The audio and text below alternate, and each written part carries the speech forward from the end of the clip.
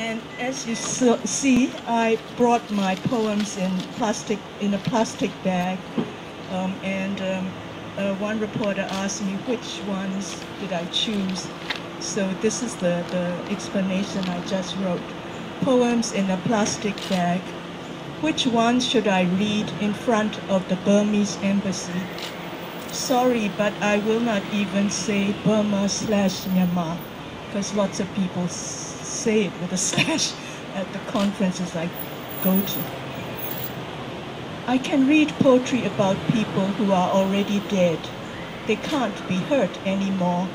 Their remains have already been moved from Jandor, Canefield Cemetery, to the tight regimented rows of Yue, far from water, baking in the sun. I can read about dust. I can read about chilies. I can read about love and geese, death and blue hydrangeas.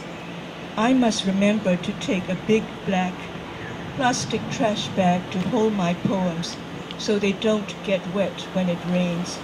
I owe as much to the over 2,000 political prisoners, including 150 women, the bloggers, the poets, the citizen journalist, the comedian Zagana, still in prison in Burma.